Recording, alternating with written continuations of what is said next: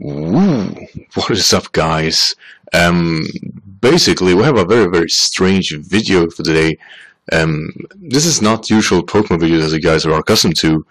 This screen that was introduced today, the 14th of April, is about, well, Star Ocean, a game series I've been a huge fan of since it was released here in Europe, which was '98, though it was released on the Super Nintendo prior '96. Huge fan of this series, Star Ocean, and basically it was supposed, or rather try to say that the fourth game in the series, which was released 2008, was the last game in the series, and as far as it got, that tend to be, well, true. But today, Square Enix introduced this, and Trius actually, who has been actually common to be bought up by another company for making mobile games, which we had no idea until this point was a Final Fantasy game. But they are actually making this Star Ocean 5 game. We got some leaks out that is on GameSpot, and we're actually gonna go a bit into that. Like I said, it's super cool. I really thought this game series was dead. I never thought I would see this come back, and it means a lot for me and for, I guess, the community of this Star Ocean series that this game series is not dead. It's very plausible to come back, and they said in an interview that it's 30% ready, so it means that we can expect a maybe release 2016. Maybe a prior release in December in Japan, but definitely we can't expect this to hit the shores of the Western world until probably late 2016 or mid 2016, at least a year. We still got E3, which is going to hit off soon. I think that started off in June, so that's like 2 months away from now. I'm sure Square is going to showcase this together with their new Final Fantasy 15. So anyway, let's actually look at the artwork a bit here. They introduced 3 characters, and the main character is called Fidel Camus. Then we got Miki Cervesta and a character named Lilia, which is the young kid, as you can see here. So, as far as we got it, they are from a developed world. For you guys who aren't accustomed to what Star Ocean is, Star Ocean usually is about a developed, I guess, Earthling character being intervened or left out to be in an underdeveloped world and trying to get his way home.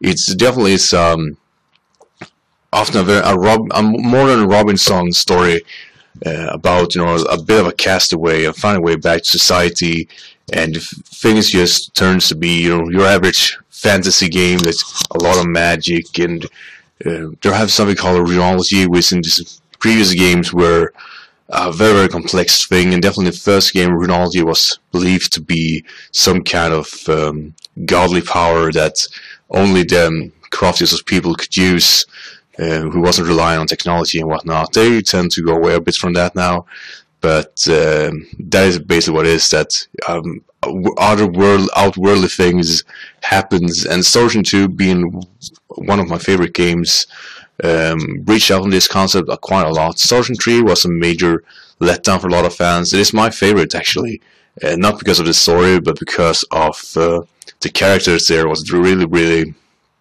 very appealing. Star Ocean 4 was, again, a step back. A lovely battle system, but relying very heavily on nostalgia and really trying to finish it off as a last game, I guess. And well, it obviously isn't that now, which means that that game is definitely going to be remembered as, I'm not gonna lie, kind of flawed, sadly. But anyway, we got a title. Then the full title of the Star Ocean 5 is going to be Iniquity of Fatelessness. Yeah, that doesn't roll off your tongue that well. And it's going to be set in an uncivilized planet called Feycreed, which is 6,000 years away from Earth. So, I'm guessing, and I'm only going to reach out as little as I can, is that the main character obviously seen a bit more developed than the others, so it feels that he is going to be dropped in that particular planet, Feycreed, and these characters are a part of that planet. That's as far as we got it. Besides that, there are not many things going. They haven't really introduced which person is gonna make the music, but Motoi Sakuruba is always around for that. He's made every original soundtrack for the previous game, so I'm sure he's gonna come back for this definitely. And well, there aren't two major things that have been introduced. We're like waiting for tomorrow for, well, actually to get into more information when their website is opening. But we can look at the screenshots just for the hell of it, really. The design look really next gen. It really feels like a next gen graphic, really like smooth. They definitely are still going with that anime style of well, design, lowering their eyes much like they did there in the fourth game. So, but it feels next gen. It really does. I want to see more of the environments, really get a right feeling for it. But as you can see, they're very like, oh, how do you call it? The look looks like your average like dolls, the life-size dolls you can buy. It's a very clean look and definitely looking. It's not looking organic, looking more plastic-like, but it looks like action figures. That is what I'm going at. And as you can see on the lower picture here, which got many fans very glad, is that it looks like Edge Maverick. Yes, the generic name is a returning character. It seems to be that way since the main character is besides him. I was really thinking first off that I'm not gonna lie here, I really thought this was a costume first, but it looks like he's a part of this game. It could be just a cameo or setup because we can't read Japanese, obviously, but it could either be that or that he actually is an interesting character. And due to the timeline, he should be dead by now. But I mean, who the hell cares? This is actually kind of cool. And the next scan here is going to be with the first picture that we saw. Some people mention a blue head character, and I don't know if I can see that. I think they said this was a blue head one, but for me this is the same design as the main character. It seems to be quite a reach if you ask me. But yeah, we can actually read a bit what it says about the scans. Yeah, I'm not reading it out loud because I can't really. Let's see. I want this game to overly take cue from Starship 3 and raw essence from that game. So right, it's going to be a bit focused on Starship 3's lore. I guess the families from Starship 3 could be interesting, being that they are working with the fabric of space and what really is working. And obviously that turns out to be a quite big project that they were working on, and I guess it would be kind of fitting. I'm really hoping to see more from well, the guys from the second game. Definitely Ashton being one of my favorite characters. I really want to see him in 3D. I really want to see him realized. But besides that, we just have to find out. There are not that many things introduced or out right now, and they're probably going to come, like I said there,